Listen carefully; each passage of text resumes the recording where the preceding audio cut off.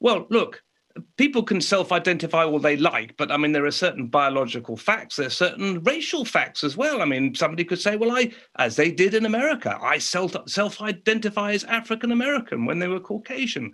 Clearly nonsensical stuff.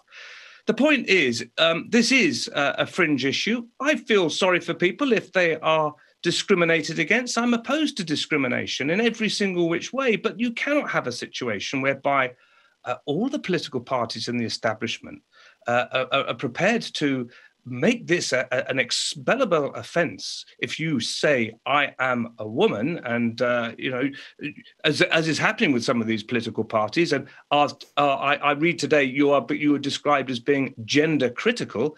Well, I mean, look, apart from anything else, this is anathema to 95% of the population. They don't understand it. Frankly, if you want to hand over power to the right in this country and to the Tory party in perpetuity, carry on with all of this stuff, because most people don't get it and they don't like it.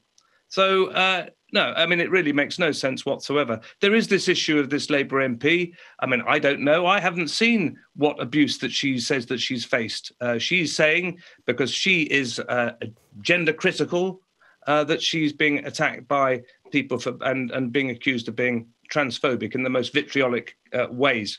Well, she says that she's not going to go to the conference now, and the Speaker of the British Parliament has said that's unacceptable and that she shouldn't be frightened of going to a party conference.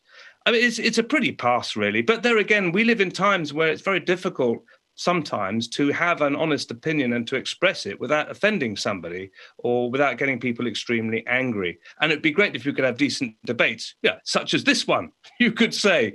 But no, it's a bizarre obsession and very corrosive. It is kind of the weirdest kind of identity politics I've seen, because really it gets in the way of class politics, which is what really all matters and motivates people to do things. And I think it gets in the way of the left winning again, frankly.